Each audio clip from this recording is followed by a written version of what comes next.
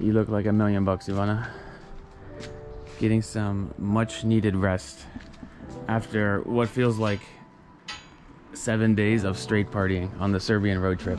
Yes. So, just to recap, everybody, we've made it to Mokra Gora. After we saw glamping down by the Drina River, which was something really nice, and we drank some champagne in a hot tub, and then had a candle-lit dinner, very memorable. We also stayed at a houseboat on Lake Parucec, which I think is my favorite place in all of Serbia right now.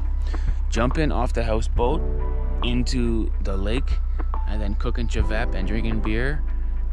Absolutely beautiful, so incredibly memorable.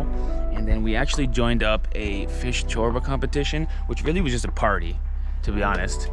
The fish chorba was a secondary event to the good vibes and smiling people and very entertaining Serbians all around. And then we finished our crazy week with the Drina Regatta, which is incredible memory. I think is the greatest party of my life. Drinking beer and drinking rakia and everything in between as we cruise down the river. So it's been 5 or 6 days of pure action on the Serbian road trip, and we're really glad to have made it to Mokra Gora. We've got a lot to do today, adventuring through this beautiful landscape. But first things first, I will show you our accommodation. Our room is the very top one. So to be clear, our room is pretty simple. It's got high slope roof like an attic and no air conditioning, but no problem because we spend most of our time down here. And overall, it's really hard to try and find any flaw with the design or the construction of this place. It's near perfect. Love the wood paneling, love the high slope roofs, and there's even a pool down here, which to be clear, we haven't used, but overall, this whole place is designed and put together just perfectly with the landscaping and everything. Nestled away on the top of the mountain, where it's a good 10 degrees cooler than down at the bottom of the mountain. So good relaxation for us as we detox from our epic party. Now, just over here, there's a wooden village, which was actually built as a movie set, and I think it's a source of pride for a lot of Serbians because the movie it was built for was directed by, I think, the #1 Serbian director of all time. So we will go adventure there in a minute and maybe have some lunch. But first things first, yesterday we took a train ride, which I'll tell you more about in a minute. But from the train ride through the mountains, we saw a church.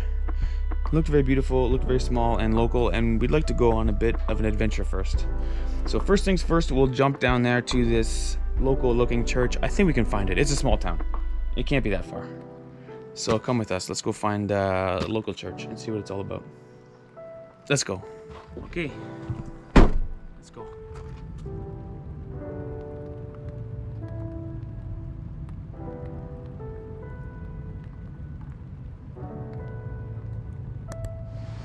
And so this is the church we saw from atop the mountain when we were on our train ride.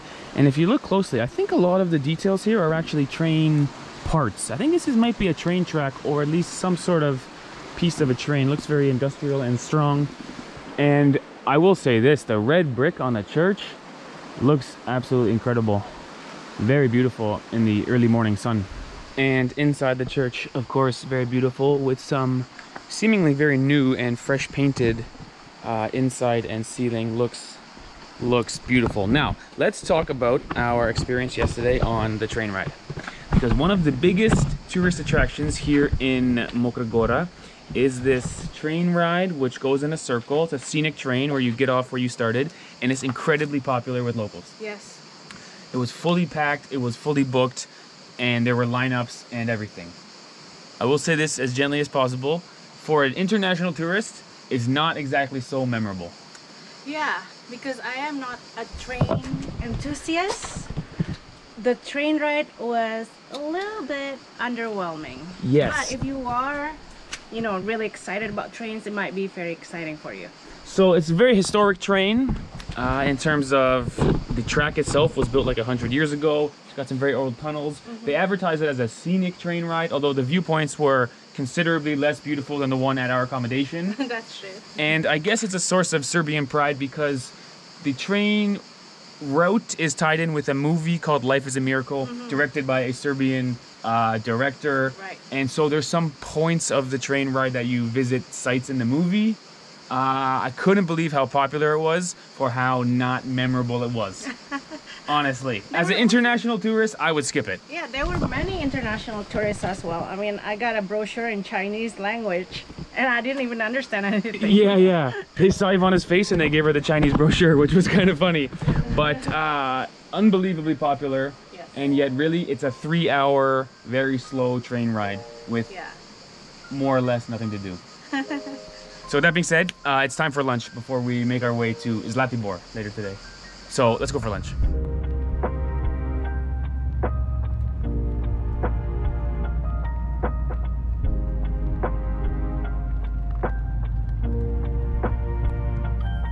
Tell you what, a lot of people ask me if I like driving. I like driving in places like this. Very beautiful.